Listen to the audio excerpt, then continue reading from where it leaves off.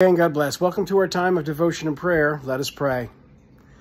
Lord, today we are so glad to be able to take a moment and gather before your word and be gathered up in the peace we need, in the truth we're seeking. And Lord, we're thankful for this continual conversation that has existed through your church, that we do come together and we do talk about things and we learn from one another and we learn even from our mistakes.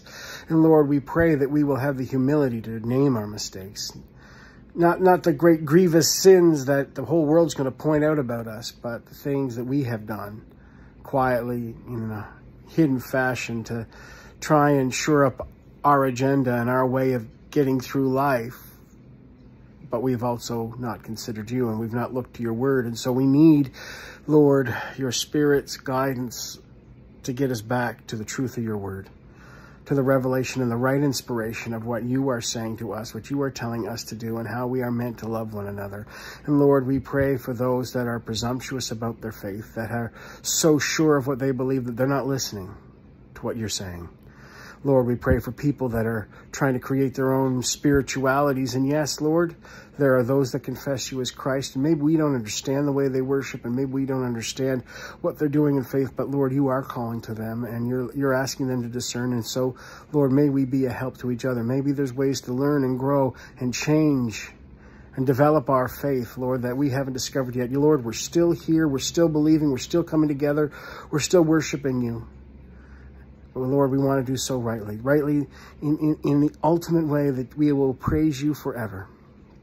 Lord, help us to be present with those who are sick and who are suffering, to be a source of freedom for those who are looking for a way out of the prisons in their life. And Lord, we pray for the strength to stand up to the violence in our society and the violent attitudes and the way that we are forced to be divided against each other. Lord, this is the deception of the adversary. This is the work of Satan that tells us to be divided against one another and to work against one another, and that right and wrong is our decision and not yours. And so, Lord, keep us mindful of the deceptions that are out there and the way that people will coerce us by fear and by threats.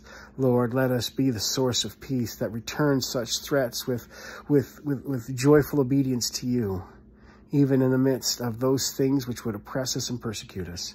Lord, let your church stand strong. This in Christ we pray. Amen. And in God's word today, we turn to the book of Acts, chapter 19, verse 9. But when diverse were hardened and believed not, but spake evil of that way before the multitude, he departed from them and separated the disciples, disputing daily in the school of one Tyrannus. And the arguments of the church, and the church with the community, and the church with the politicians, and the church with the bureaucrats. We act as though the separation of church and state, the distinctions between religion and the political world, is we just don't listen to each other. And that was never meant to be the reality. We are meant to be listening to each other, to see that we are standing in different points of view, as one denomination stands in a different view from another denomination. But that doesn't mean they're not both confessing Christ. And so even as we look to the people in our community and the different cultures and religions that are represented there, our goal is not to utterly wipe out another's culture, but to share the confession of Christ Jesus as Lord, and to get our discussions and our debates to have that as our goal. Not that I'm going to be right or you're going to be right, or a particular point of view from a particular group of Christians is going to be right.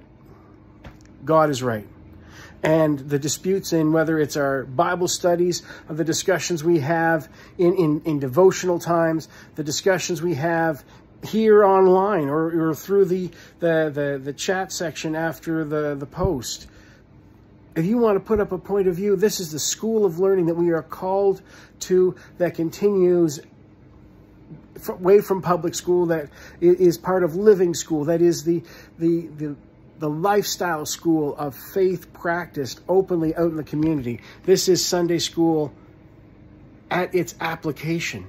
And I encourage you to continue in those discussions, those tough discussions you've had with friends and family. Don't shy away from them. Don't run away from them, but continue them. Continue till you've come to that point where it's not just agreeing to disagree, but it's agreeing to agree with God and to have that fellowship and that shared understanding. It is powerful, and it is inspiring, and it is encouraging, and it's yours, a gift from God in the grace that is faith.